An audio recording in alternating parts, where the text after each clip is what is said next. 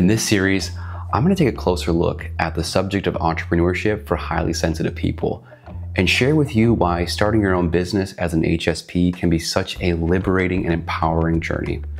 I'm also going to explore the unique pitfalls we HSPs can encounter in entrepreneurship, talk about some of the blocks you might be facing right now, and show you how to overcome them.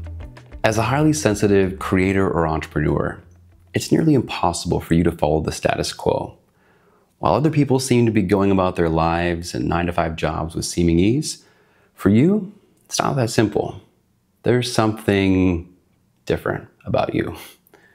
But you're not lazy. In fact, you love working on projects that really light you up. You're probably constantly asking yourself deeply introspective questions and have probably spent much of your life trying to figure out exactly how you fit into the world with your unique set of skills and talents. You know in your heart that you have something big to offer others, but the path is not yet clear, or you've been struggling to make meaningful progress. You might feel confused, overwhelmed, and lost. But you're not lost. You're just trying to fit into a paradigm that doesn't leverage all of your gifts. I've been there, and I want to help you find your way too. Entrepreneurship certainly has its ups and downs and brings with it a whole slew of challenges that you won't face in a normal job. But it also provides you with a blank canvas for your creativity to flourish, to serve people in unique ways, and it can be an excellent vehicle for personal growth. And most importantly for us HSPs and multi-potentialites, it brings the freedom to design a life that is truly compatible with who you are and maximizes the gifts of your empathy, sensitivity, and varied skill sets. If you're new here, I'm Michael, an HSP, empath, multi-potentialite, and recovering people pleaser with over 20 years of experience running my own businesses. I've been passionate about entrepreneurship for most of my life, starting from the age of 12 when I got a $100 loan from my grandpa to buy a commercial popcorn machine for my first business, Popcorn Plus, a snack shop I ran from my parents' garage. In high school, I launched a web design company just when the internet was becoming a thing. I created a search engine, didn't survive very long. And then I eventually went to university to study entrepreneurial management. I've had several businesses since then, including one with an office in Karachi, Pakistan, and I've learned the nuances of client management, overseeing global teams, vendors, and partners, and I even sold a business in my late 20s. I've had my hand in every aspect of running a business, from sales and marketing to finances, operations, HR, and I've also made a lot of mistakes, lots of them. But most of them owing to not trusting myself fully and not honoring my own emotional intelligence and traits of being an HSP. There have been moments when I was too afraid to do and say what I knew was right deep down, and instead folded. I sacrificed years of hard work and financial gain, all the while spiritually bypassing myself to avoid facing the painful truth that I was letting myself down. I failed countless times to set good boundaries, letting myself be taken advantage of, and most importantly, I denied myself and others from experiencing my true, authentic self as a partner and a leader. I learned my lessons, and I'm continuing to learn them. And I want to help you to not make the same mistakes I made, because there are so many perks to entrepreneurship. I want to show you how to fully embrace all the amazing gifts that come with being a highly sensitive person, and also be a badass business person. For too long, we've accepted a lie that the business world operates in black or white. Either you are sensitive, empathetic, introspective, and emotional, and you're seen as a weakness, think starving artist, or you are logical, rational, domineering, a hustler, and someone who will win at all costs, even at the expense of others, and you're seen as successful. It definitely doesn't have to be this way.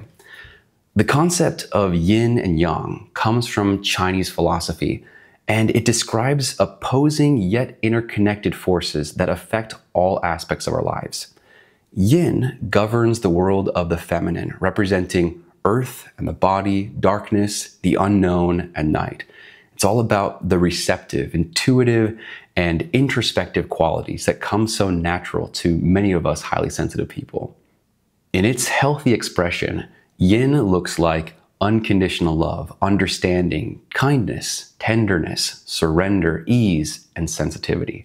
And in its wounded state, it looks like victimhood, neediness, powerlessness, weakness, manipulation, withholding, and codependency.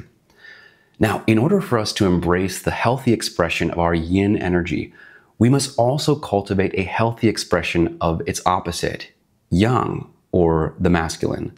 Yang governs heaven, the mind, light, that which is known, and daytime. In healthy expression, it looks like confidence, inner strength, focus, protection, clarity, boundaries, and discipline. And in its wounded state, we see abuse of power, domination, aggression, control, avoidance, and instability. Now imagine if these two distinct energies, yin and yang, were to come together in full support of one another. This is where the healthy expression of both and wholeness comes alive. Now, what does all of this have to do with entrepreneurship? If you are a highly sensitive person with a desire to go into business for yourself, entrepreneurship is an amazing invitation for you to embrace and direct the masculine energy to support the feminine energy of intuition and sensitivity with the structure, discipline, boundaries, and outward energy that you need to flourish in life. It provides you with unlimited opportunities to create the specific container and vehicle for you to fully thrive. But, and this is a huge but, you have to take this freedom and responsibility very seriously. Because if you don't, if you take up the challenge of entrepreneurship and you don't accept your responsibility to synthesize these energies, the masculine and the feminine, you will stay split and you will end up in codependent relationships with your clients and customers. You won't stand up for your worth and earning potential, and you will overwork and hustle to the point of burnout. But you don't have to face that outcome. In fact, I think the universe is actually conspiring in your favor to make this integration happen, as long as you're paying attention. And hey, you're still watching this video, so that's something. In a practical sense, the goal is to build the structure for a business that challenges you, yet creates stability through systems that support your sensitivity and creativity. Along the way, you're going to get signs which will come to you as impressions or physical sensations in the body, letting you know when you are or are not in flow. This is where tapping into your intuition or your felt sense comes into play. For example, when I experience tension in my body, it could be a result of either too much, too little, or the wrong kind of structure. And by dialoguing with the part of my body that is talking to me through the felt sense, through the discomfort, I can gain insights around what to do next and create the balance that is needed to sustain my life and business in a healthy way.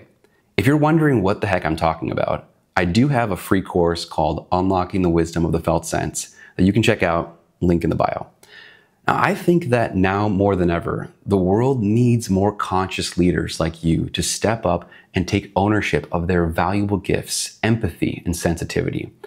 There's a huge opportunity to help shift the world into a new paradigm, and it starts with you and how willing you are to show up for your own life. To get started in entrepreneurship, you don't have to have a fully fleshed out business idea just yet, but you do have to be willing to go on the journey, and you have to be ready and willing to experience a pretty big personal transformation. In my next video, I'm going to talk about mindset and identity and why this is so important when you're an HSP going into business for yourself.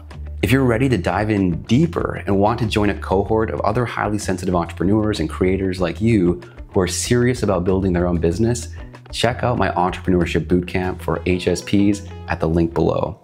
And be sure to click subscribe and hit the notification bell so you don't miss the other videos in this series. I'm excited to see what you're going to create. Thanks for watching.